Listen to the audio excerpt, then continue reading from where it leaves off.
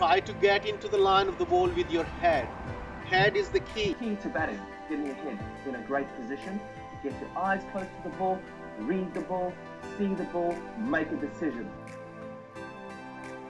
So when we are talking about batting, it means we are talking about scoring runs. And to be able to score runs against all sort of bowlings, against different field placement, it's really important that you are strong in your techniques and you're also very strong mentally to counter anything thrown at you from opposition. So to do that, it's really important to understand these basic batting tips, which can help you to be more effective and more positive when you are going there to bat. It's really important that you have a really good balanced position where your stance is not very narrow or not too wide. So you are standing into position when your shoulder weight, it's really important that you feel your weight on your hip. So you sit on your hip, slightly bend your knees, and then you transfer slowly towards your front shoulder and your front knee. That's your balanced position. You're sitting on your hip, weight in your knees, and then you slightly move forward. So you put your two V's in the line in the middle of the bat. So that's your grip. Now what you do is that you lock both of your wrists. Now what does locking the wrist mean? So at the moment my wrists are not locked, they are relaxed. So if you see my left wrist, this is not locked, but if I do that, that's locked. When I lock my wrist, that's the position I am, and that's what you need to do. You have to lift the bat. This is unlocked, now they're locked, and then you will have control on your bat. So you nice strong back lift. That's the third point. Your back lift is something which generate power. And the fourth point is your head position. Eyes level is still head. Now that's the key. In all of my videos when I'm talking about batting, the most important part which I've always tried to focus on is head. Head is something which should be leading every time when you're facing the ball. So it's still head, eyes level. That's level eyes. That is not level eyes when you are in this position, or that is not level eyes. Eyes level. So every time when you reach to the ball, you will be watching the ball much better. Now try to have a trigger movement. It could be either hands, it could be a feet movement, but it's really important to have a trigger movement. Trigger movement gives you a little extra time to be ready to face the ball. So lots of people have back and across trigger movement. Some people have their hands going up and down, and as they are about to face the ball, their hands go up. The reason why I trigger is to give myself that split second of an opportunity to get myself into line and also read length and be in a position to strike when the bowler delivers the ball. So different people have different trigger movement, but it's really important to have one.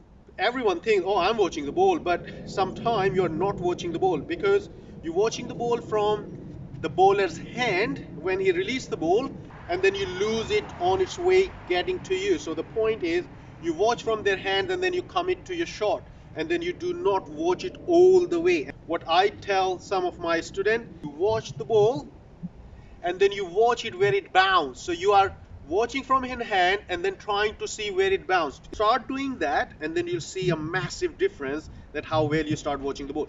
Just focus on where the ball bounced. It will make you watch the ball for longer period of time, and it will also stop you to go hard at the ball because you are trying to watch the ball where it bounced. It will make you play late, like Kane Williamson, like one of the video I've done about how to play swing ball. Watch the ball where it bounced. That will make you watch the ball much better. Pick the length as quick as possible, and that is the difference between Rohit Sharma and an ordinary player. Rohit Sharma will have always so much time. Why? Because probably he picks the length quicker than anyone else. So there are so many international players, but when Rohit playing, it always looks like he's got so much time to it.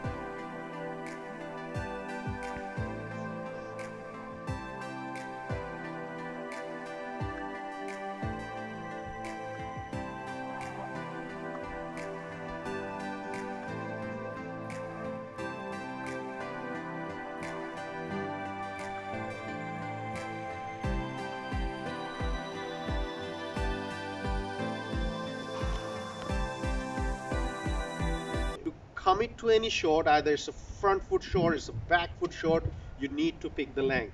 Try to get into the line of the ball with your head. Head is the key. Now, What it will do, it will get you closer to the ball, and then you most of the time you'll be hitting the ball under your eyes rather than away from your body. So Key to batting, getting your head in a great position, get your eyes close to the ball, read the ball, see the ball, make a decision. most of the problem comes to the batters when they are hitting away from their body.